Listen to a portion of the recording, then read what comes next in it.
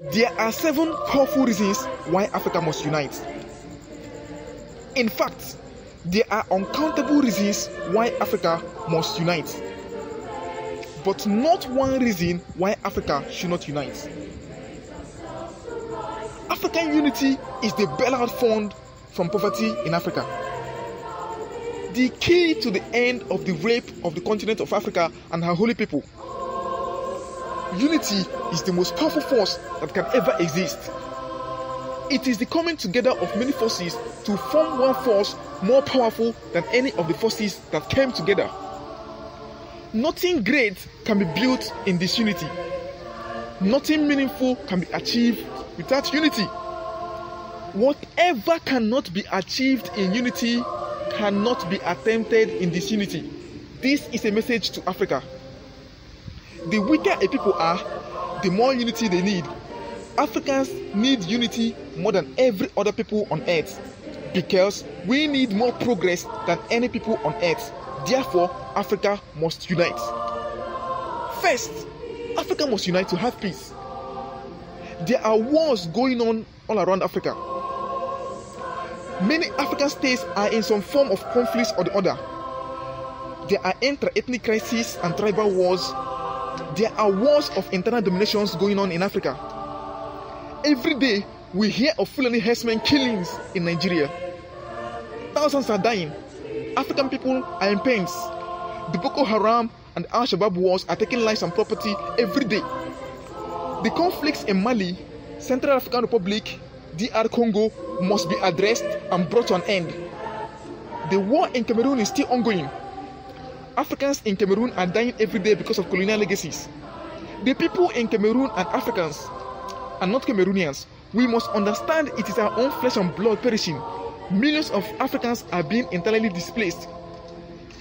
According to the Internal Displacement Monitoring Center, an estimated 2.7 million people were newly displaced in Africa during the first 6 months of 2017. An equivalent of 15,000 people forced from their homes daily. Roughly 3/4 of those were allegedly due to conflict and violence. Another report has it that currently about 39.1 million people are being internally displaced. That is according to the United Nations Economic Commission for Africa. Shall we allow the wars to continue? Shall we continue in negative peace?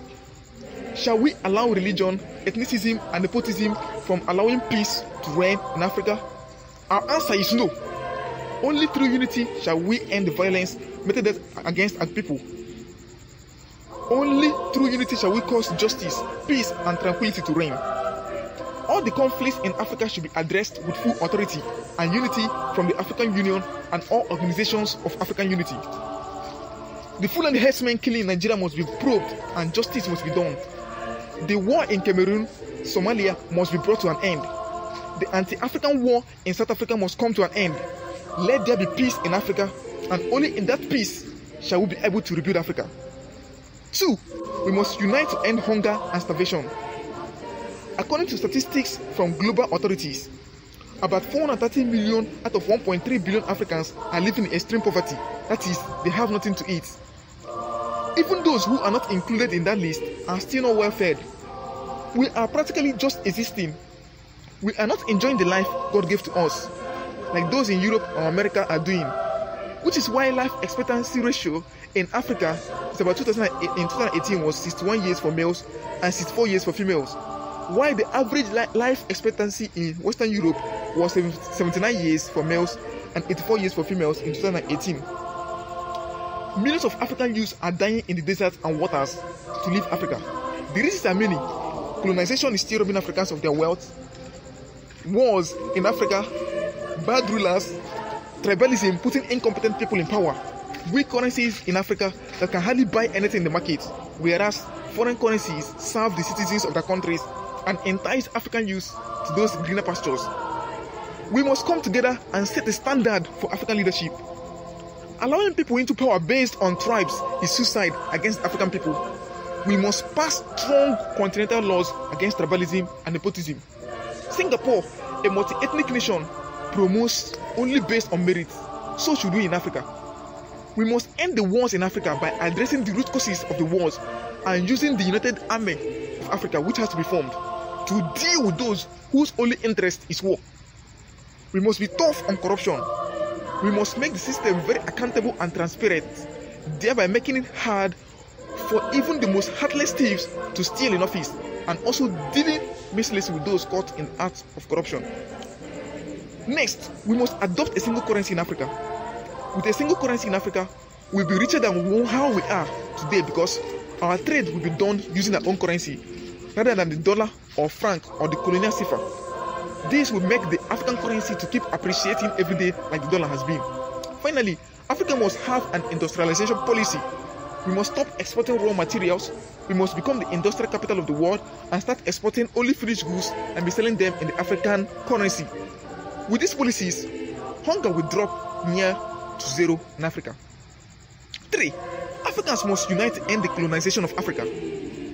Since 525 BC, when Kemet, that is Egypt, fell to the Persians, Africa has been under colonization fully or partially, and the only way out of these 2,544 years of bondage is through African unity guided by leadership with a vision.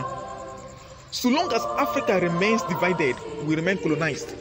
Every African state was granted and created by the colonizers, and they got their independence with very strong conditions to remain indirect colonies. Therefore, no African state is free, and any African state that attempts to raise her head gets leveled down. Example, Ghana under Nkrumah, Libya under Gaddafi, Burkina Faso under Thomas Sankara.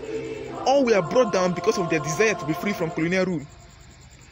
The desires of the resources of Africa are today under the control of multinationals, which are all foreign controlled and foreign owned. We need to have control over our own resources.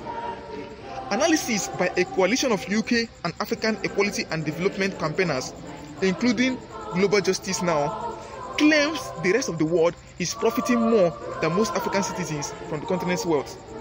It said African countries received $162 billion in 2015, mainly in loans, aid, and personal remittances.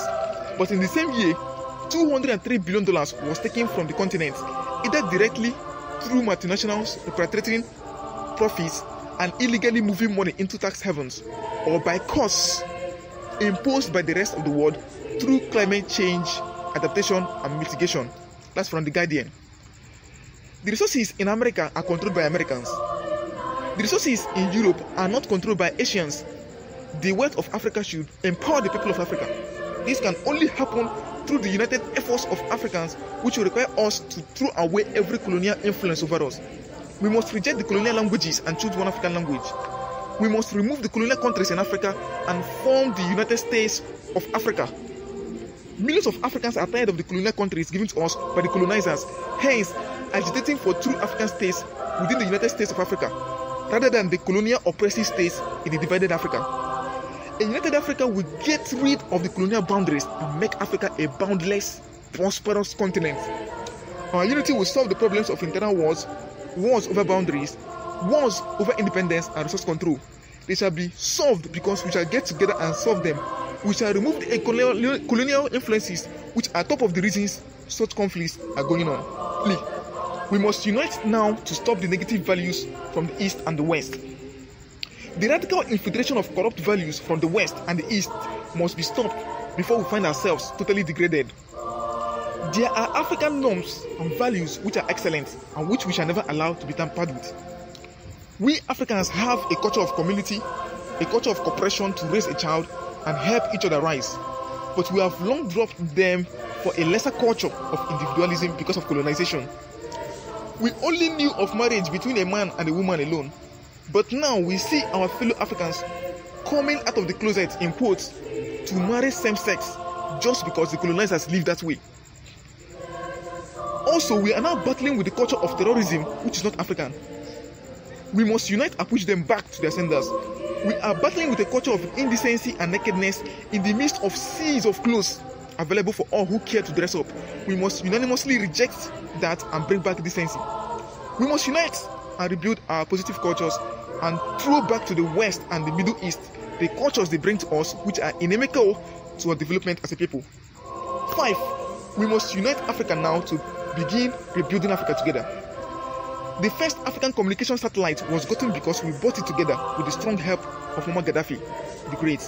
Africa was paying $400 million annually to Europe for communication satellites, but now we have ours. We must unite continentally. We must unite and connect the entire Africa by roads and by a continental speed train system for easy movement of people, goods and services across Africa, from Cairo to Cape Town, roundabouts that connect all Africa. We must unite and build a power station that can generate power for all of Africa. Currently, OAF is working on the African Continental Power Project, ACPP, with a scientist that has the technology that can power the entire Africa for 5 years for each lightning strike. We must unite and make sure this lightning power station is built no matter the cost. When it succeeds, every African will enjoy 24-hour power supply forever. It can only be built continentally through African unity. That is why Africa has no choice but the beautiful choice of uniting. 6. We must unite now to be strong. There is a popular quote that says that even the weak become strong when they unite. A divided Africa is a powerless Africa in need of aids and paltry change. It is so because division dilutes power, but unity brings powers together. By bringing our citizens together to form a population of 1.3 billion people at home and hundreds of millions abroad, the third most populous country in the world and the largest country in the world will make us a very strong market and bargaining power. By uniting our economies, by having one language which will be spoken, the most spoken language in the world, by uniting our armies to form the largest and the strongest in the world, the United Africa would be the largest country in the world, larger than Russia, larger than US, India, Mexico, China, and much of Europe put together. The United States of Africa will be powerful from the beginning. Every nation in the world will respect us and want to be our allies, and no one will take us for granted anymore. Africa will no longer be the weak Africa of today if we unite. Finally, we must unite to be self-sustaining rather than being dependent. Africa today is dependent on aids at all levels for virtually all sectors.